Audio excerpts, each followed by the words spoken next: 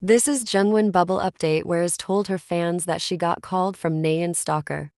Nayeon's stalker Josh came back to Korea again on Nayeon's birthday. He even posted YouTube video while wishing Nayeon. He was banned from Korea because JYP took action against him. He used to stalk Nayeon everywhere and even threatened her saying he will kill her if she date anyone correctly. Now fans are concerned about Nayeon. He even called twice members. But JYP already knew about this news. They are discussing about the situation right now. Hope that Josh guy go back to his country and not bother Nayeon on her birthday.